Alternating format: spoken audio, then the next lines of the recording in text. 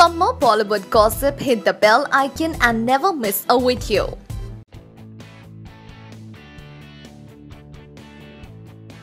We all know that Salman Khan is nowadays busy shooting for his film Race 3, and for the first time we have choreographer turned director Remo helming the project. With Remo on board, we can surely expect some amazing dance sequences, and true to his word, the shoot of the first song of Race 3 has already begun.